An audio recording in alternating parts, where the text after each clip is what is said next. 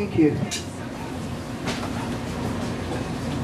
I can get really fucking pissed off at the fucking hipsters standing in front of the anthology film archives, but then I get distracted by that beautiful fucking moon, and I'm happy, and I smile, and I find myself for a moment not even caring that those smarmy fucking hipsters exist.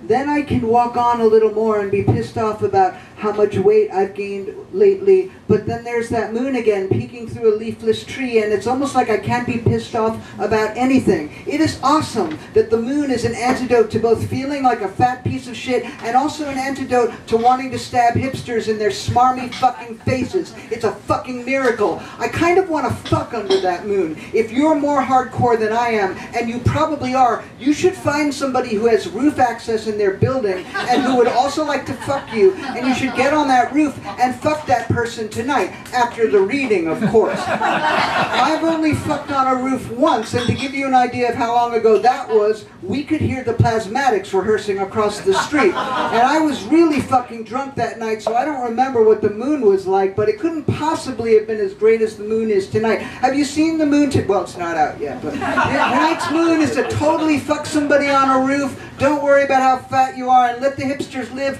for one more day kind of moon, a fucking miracle moon. I wrote this next one yesterday. It's called A New Plan. I acknowledge that we are, generally speaking, less gullible than they are, and that is a weakness. But can't we be brazen and brash and intellectually dishonest without being stupid about it? Here's a new plan. How about a website, TrueStream News or TrulyNews.com? I checked this morning. They're both available. That is dedicated to reporting the untold stories about Trump that the lamestream media won't. Stories like Trump felches dogs. We tweet it out, we retweet it, and then we send spokespeople out to MSNBC or CNN or whoever will have us, and we say, it's been reported that Trump felches dogs.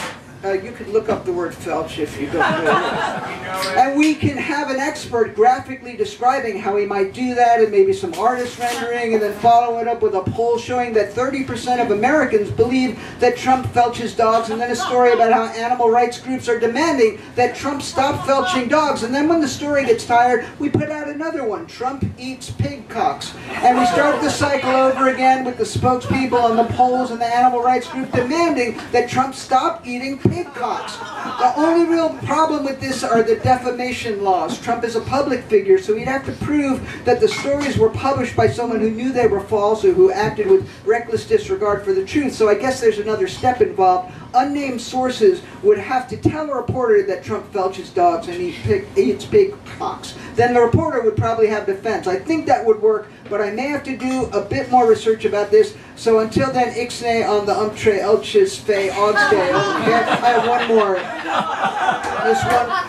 This one is called, I'm going to do an intro, it's only 2 seconds. I was on a train and there was an ad for breast augmentation surgery, and I wanted to write this in the 5 like Manhattan stops on the 1 before I had to get off the train. It's called Tits. I kind of think it might be nice to have tits, so then if I'm in bed with a woman, we could suck each other's tits. That sounds kind of nice. I think that would be hot, but it's a slippery slope. I would think next I'd probably want long hair and makeup, then I'd probably want most of my body hair removed, and then before you know it, I'd want a vagina, and I assume that would mean I wouldn't have a cock anymore, and that would mean that instead of fucking women in the vagina with my cock, I'd be getting fucked in my vagina with a strap on, because I like women, and even if I had a vagina, I would still want to be fucked by women, not men, which maybe is close-minded of me, but there it is. So probably I shouldn't get tits. So probably I should stop eating so fucking much, else I'm gonna get tits. I think that was